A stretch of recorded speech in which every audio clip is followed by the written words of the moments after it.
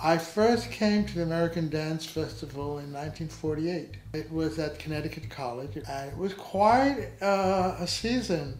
And it still had some of the, people that started the whole field there. Martha Graham was there, and Doris Humphrey was there, and Jose Limon was there, and all the people that were around them were there. So it was, and new works were being done, which have become classic works now. So it was a very exciting time to be there, and I was a very young fellow. couldn't have loved it more.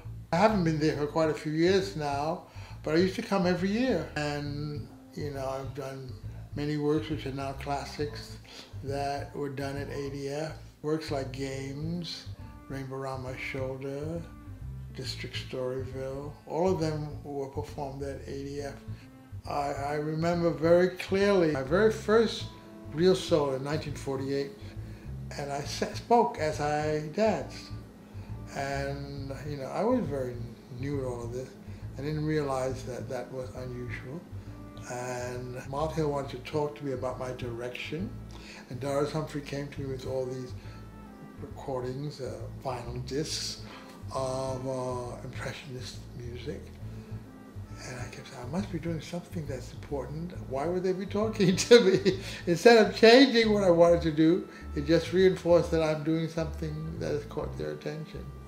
So it was an exciting time of growth, time of learning, time of companionship and fellowship with other colleagues. So I was just surrounded by art, and I was living la vie bohème.